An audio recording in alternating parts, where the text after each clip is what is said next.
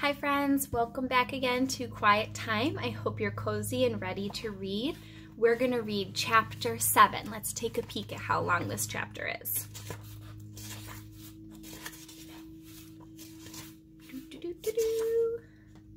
Okay, it's about as long as the last one, about 10 pages. Okay, chapter 7 on page 55. Surprise attack. That night, after dark, the being from outer space returned to clean room 26. As nervous as I was about Aldo's disappearance, I was glad that she'd said she couldn't operate on anyone for a while.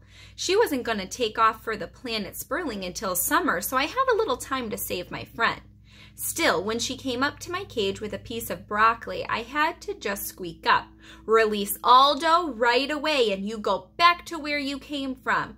Gee, you're a feisty little thing, she said. That was a first. She was talking to me. You're so cute. I'd like to take you home with me. Boing! That was Og's reaction. My reaction was to quiver and shiver just thinking of being taken to the far-off planet of Sperling, home to the alien carrots. Boing, boing, boing, Og twanged. The creature giggled and then pushed the cart out of the room and turned out the lights. The room was dead silent for a few seconds. Maybe a little longer. At last, I stopped twitching long enough to squeak. Og, she wants to capture us. Og splashed briskly. We can't let her do it. He splashed a whole lot more. I was relieved to be going home with Garth for the weekend, but my friend Og usually stayed in room 26 for the weekend since he could go longer without eating than I could. I would rest easily knowing Og might be going. I wouldn't rest easily knowing Og might be going to outer space while I was having a grand old time with Garth. Morning, Sue. Got something for me? Mr. Morales was all smiles when he came to room 26 on Friday morning. His tie had little kites with red tails trailing down.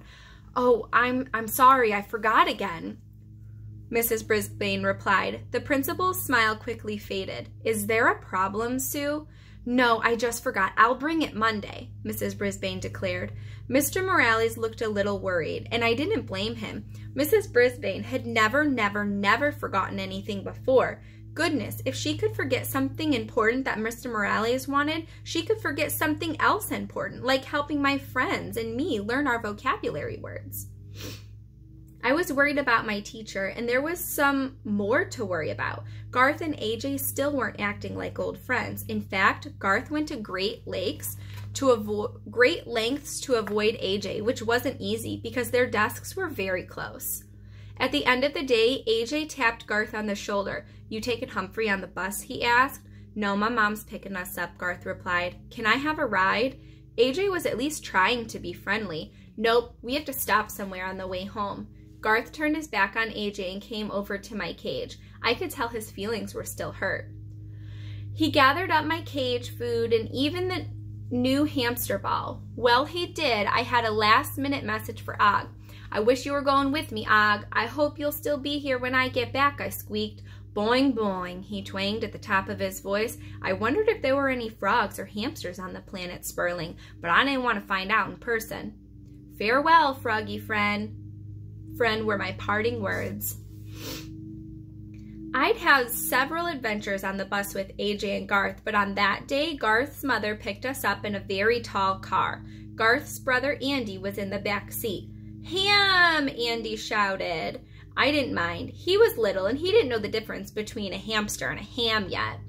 The ride home was smooth, nothing like the bumpy bus. Strangely enough, we didn't make a stop like Garth told AJ. Instead, we went straight home. Once I was settled on the family room table, I heard an odd twanging sound that reminded me a lot like Og. Could my friend have come along after all? Boing went the sound, then bling, bling. That didn't sound like Og at all. Garth came into the room carrying a large stringed instrument. He ran his fingers over the strings and out came the sounds. Bling, blang, bling. It sounded quite nice. How do you like my guitar? Garth asked. It's unsqueakably wonderful, I replied. I was just sorry all that came out was squeak, squeak, squeak. I've been taking lessons, Garth told me. Want to hear a song? Of course. course. He strummed those strings and played a great version of Twinkle, Twinkle, Little Star. I only heard 2 mistakes, and they were pretty small. Bravo, I squeaked when he was finished. Did you like it? Garth asked. Here's one called Down in the Valley. He played it from start to finish without any mistakes at all that I could hear. Bravo, I shouted again. My classmates constantly surprised me with their talents. Tabitha and Seth know so much about sports, Saya sings beautifully, and Art can draw. And ever since his birthday party where a magician performed, Richie's been doing magic tricks. I could never figure out how he did them. Now Garth was playing the guitar. I only wish our other friends in room 26 could hear him. When his fingers got tired, Garth decided to clean out my cage. He was very surprised to find the hidden carrot and cauliflower. Hey, Humphrey, are you on a diet? He asked me. Be careful, I warned him. They're from the planet Sperling. They may not be safe. Luckily, he threw them in the trash and examined my food bowl. It was empty, so he knew I'd been eating something. I guess you were just full, said Garth, but I'd better watch what you eat this weekend. I could guarantee him I was about to eat just about anything as long as it was from the planet Earth. That night, I was more awake than usual. Yes, I'm nocturnal, so I normally feel a little peppier at night than during the day. But what kept me awake that night was the thought of Og. I could almost picture him boarding the spaceship and taking off for Sperling. I hoped they understood frog language there. It's a beautiful day. We should all go outside, Garth's mom announced the next morning. She was right. The Tugwell's yard was a carpet of green grass and yellow and red flowers blooming around the sides. Tulips, Garth's mother called them. Garth put my cage on the patio. Garth's dad pushed Andy on a swing in the backyard while Garth's mom dug around in the dirt planting seeds. Come on, Humphrey, you need some exercise, Garth said as he gently took me out of my cage. Let's try out your hamster ball. I would have preferred to run freely in the grass, just like my wild ancestors once did, but at least I had the chance to roll on it. The grass looked even brighter and greener from inside the yellow plastic. Watch him go, Garth said. His mom, dad, and brother gathered around. The sound was a little muffled, but I could hear them laughing. It was harder to make the ball move on the grass than it had been on the slick floors of Longfellow School. The ground wasn't even, and once in a while I'd hit a bump and veer off in an unexpected direction. But I didn't mind because it was fun to explore the yard on my own. Garth's mother went back to planting seeds, and his dad helped her. Want to roll, Andy insisted, so Garth showed Andy how to do a somersault. Then Garth helped Andy get his legs over his head and roll across the lawn. Roll, Ham, Andy called to me. Roll.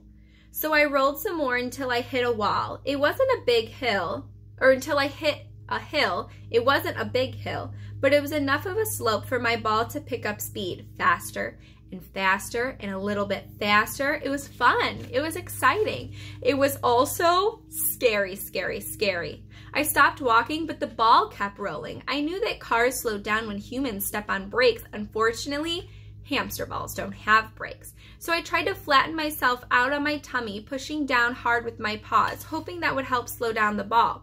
It didn't. The ball rolled and rolled and rolled some more until finally it came to a stop near some bushes at the back of the yard. Whew! My ball may have stopped, my head was still spinning. I was tired and a little thirsty, but at least I was safe inside the plastic. It was nice in the shade, dark, leafy, and quiet, a little too quiet. I could hear Garth and Andy laughing, but they sounded very far away, and they didn't sound like they were looking for me. I realized that if they didn't miss me, I'd never be able to roll back up the hill. I sat in the ball, catching my breath and hoping to come up with a plan. I was distracted, however, when a long, dark shadow fell over me. I looked up, and I was shocked to see two beady eyes, a number of huge teeth, and horrible long whiskers hovering directly over my head. Guys, what do you think it is? Let's see. It was, oh no, a cat! Guys, we finally found the cat that's on the cover of the book. Eek! I squeaked. The face moved in closer to the ball. A long pink tongue poked out from the sharp white teeth, I might have fainted, but I didn't dare risk it. I needed to stay calm and deal with this crisis, but eek! I squealed again. I didn't mean to, it just slipped out. A huge paw dropped down on the top of my ball. Boom! I fell flat on my back. Funny how I'd worried all night about Ogg's safety, and here I was, the one in great danger. Well, that wasn't so funny after all. The cat leaned in closer and opened his mouth wider to show off his pointed teeth, just in case I missed them the first time. He took his paw off the top of the ball. Whew, maybe he was losing interest. But no, the next thing he did was lie on the ground with the ball and me between his front paws. Then he began a charming little game. He batted the ball from one paw to the other, which made me feel like I was in a game I saw at Kirk's house. Pinball, they called it. Bop, bop, bop. The ball spun from side to side, and I spun too. 1 second, I was upside down. Then I was right side up, and I also slid from side to side. This might have been the cat's idea of a fun game, but not mine, because I was pretty sure I wasn't going to be the winner. While I was being tossed around, I started wondering how easy it would be for the cat to open the ball and get at me. My cage, after all, has a lock that doesn't lock, but if this hamster ball had a catch that doesn't catch, the catch was I'd be caught. Sweetums, where are you? Sweetums, time for Din-Din, I heard a voice calling in the distance. The cat's head suddenly jerked to one side, so this must be Sweetums who was being called. While he was distracted, I hurled myself against one side of the ball, which then rolled down under the brush. This is the last page of chapter 7. Sweetums, Mommy wants her baby girl to come home. Din-Din, the voice called out again. Oops, Sweetums was a girl, a downright mean one, too. Sweetums poked her head under the bush and batted at me with her paw.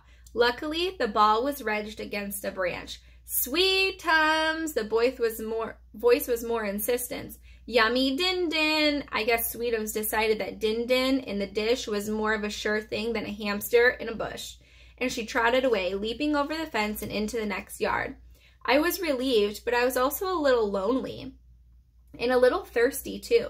I suddenly thought that after Sweetums finished her Din-Din, she might come back to the Tugwells' yard for dessert, namely me.